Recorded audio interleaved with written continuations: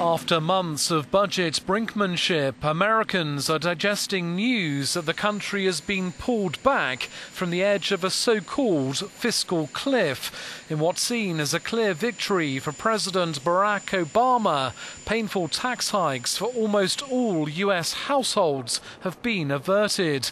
The agreement raises taxes for the wealthy, while spending cuts have been delayed for 2 months.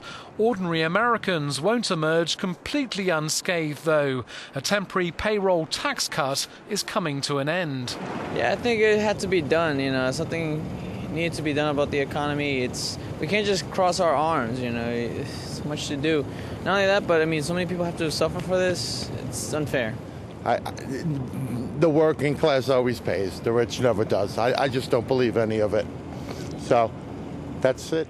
Congress passed the Senate-backed bill at a late-night session. There was pressure for a deal to be struck before markets reopened on Wednesday.